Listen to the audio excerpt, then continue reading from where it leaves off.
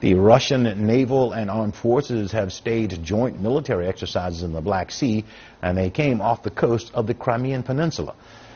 Military vessels and ball rocket systems on the coast hit targets on land, and drones controlled operations from the air.